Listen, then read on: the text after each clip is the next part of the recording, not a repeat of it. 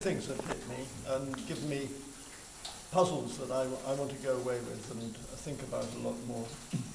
The first is about a differentiation, about diversity, about if we take the global crisis, the way in which different countries, different continents have been so very differently affected, and how we haven't actually known about it. I mean, many of us in the development community have not really realized how sharp that differentiation has been. For instance, that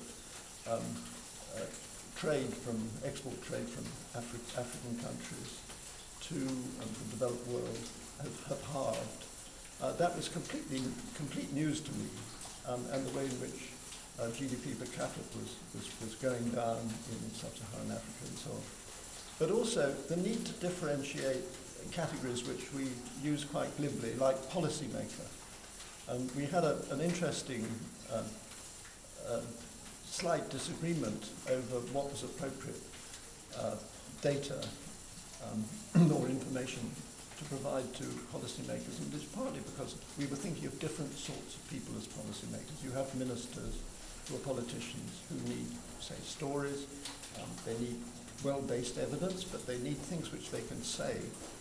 And then we have people like Chris Whitty, who is the chief scientist and head of research in DFID, and he's very understandably much more concerned with really strongly evidence-based conclusions which have got policy implications.